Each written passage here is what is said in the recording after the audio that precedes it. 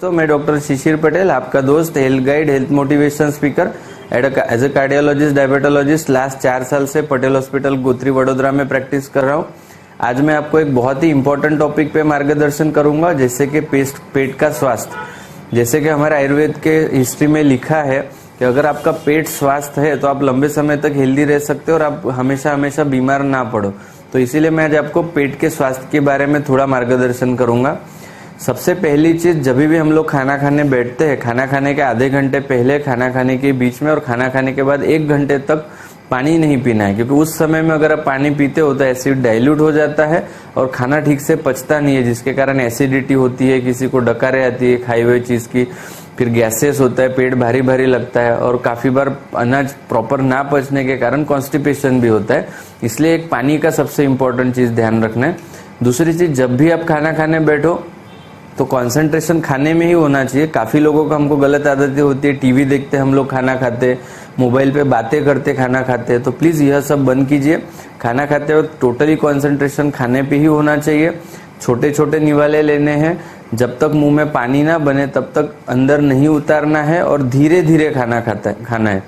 Latest में एक research पाया गया, अमेरिका में किया गया है, कि जिसमें वो लोगों ने क्लियर पाया गया कि जो लोग बहुत ही फास्ट खाना खाते हैं, बड़े बड़े निवाले लेते हैं, वह लोगों का वजन काफी ज्यादा होता है और उन लोगों को डायबिटीज, बीपी जैसी बीमारियां होती है। इसलिए छोटी छोटी निवाले लेने हैं, जब तक मुंह में पानी ना बने तब तक अंदर नहीं उतारना है। और खाना खाते वक्त बोलिए मत। जो भी लोग खाना खाते वक्त बहुत ज्यादा बातें करते हैं, फोन पे या किसी से बात करते हुए खाना खाते हैं, उसके कारण जो गैस सॉलो होता है, उसके कारण काफी बार खाई हुई चीजें ऊपर आती है, जिसके कारण हार्ट बर्न हो सकता है, एसिड आता है, पेट भारी भारी होता है और काफी लोगों को पेट भारी, खाना खाने के बाद पेट फूलने के कारण कॉन्स्टिपेशन के भी चांसेस होते हैं, गैस की तकलीफ काफी होती है। इसलिए खाना खाते वक्त बात नहीं करना है और खाना खाने के बाद मिनिमम 1 घंटे तक आपको पानी नहीं पीना है। अब जब भी आप खाना खाने के 1 घंटे बाद पानी पीना चालू करो तो पानी मुंह को लगा के पीना है, ऊपर से नहीं पीना है और पानी भी धीरे धीरे पीना है। जो लोग बहुत ही फास्ट पानी पी जाते हैं, उसके साथ में जो एयर सॉलो हो जाती है, उसके कारण भी काफी बार गैस और पेट के तकलीफें हो सकती है। और जब भी आप खाना खाने के बाद पहला पानी पियो तो उस टाइम पे थोड़ा गर्म पानी, जो आप टॉलरेट कर सकते हो, थोड़ा सा जो हुक्काड़ू पानी बोला जाता है, ऐसा पानी अगर आप उस टाइम पे पियो तो जो कोलेस्ट्रॉल एब्सॉर्प्शन होता है वह काफी हद तक कम हो जाता है और उसके कारण वजन मेंटेन रहने में मदद होती है और कोलेस्ट्रॉल कम करने में भी मदद होती है। अब खाना खाने के बाद काफी लोगों को तुरंत सो जाने की आदत होती है, तो प्लीज खाना खाने के बाद तुरंत मत सो जाइए। खाना खाने के बाद मिनिमम 2 घंटे तक सोना नहीं है।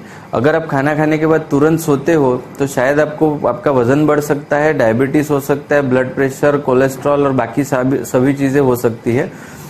ऑलरेडी एक रिसर्च में ऐसा पाया गया है कि जो लोग जल्दी खाना खाने के बाद तुरंत सो जाते हैं, उनमें यह सब प्रॉब्लम्स होने के चांसेस काफी बढ़ जाते हैं। अगर आपको पहले से प्रॉब्लम है तो भी आपको खाना खाने के बाद 2 घंटे तक नहीं सोना है, और अगर नहीं है तो उससे बचने के लिए भी आपको खाना खाने के बाद 2 घंटे तक, दोपहर में भी नहीं और रात में भी उतने ड्यूरेशन में नहीं सोना है।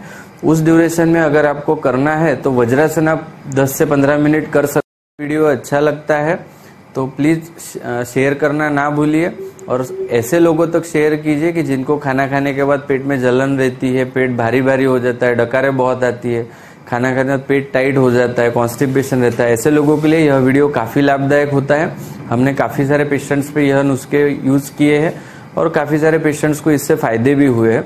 इसलिए प्लीज ऐसे लोगों तक शेयर कीजिए और अगर आपको मेरा वीडियो अच्छा लगता है तो चैनल को सब्सक्राइब करके बेल आइकॉन पे क्लिक करना ना भूलिए, जिससे आपको ऐसे ही रेगुलर हेल्थ रिलेटेड वीडियोस का नोटिफिकेशन मिलता रहे। जय हिंद।